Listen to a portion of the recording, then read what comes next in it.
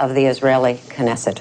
Welcome. You are a very controversial figure, and now with all that we see on the news, it would appear that American Jews are taking another look at the policies of Israel, and I wonder if that impacts negatively on the message that you have been speaking. I think it's just the opposite.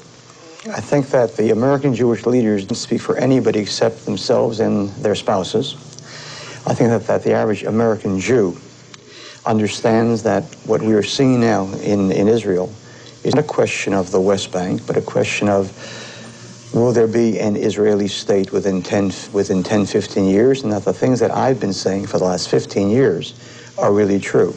We have a choice of either beating the Arabs, killing the Arabs, or throwing them out once and for all and letting them live with their own cousins in their own state. And I've said for years, move them out because it's either the Arabs or Jews. There is not the slightest possibility of coexistence between us in the same country.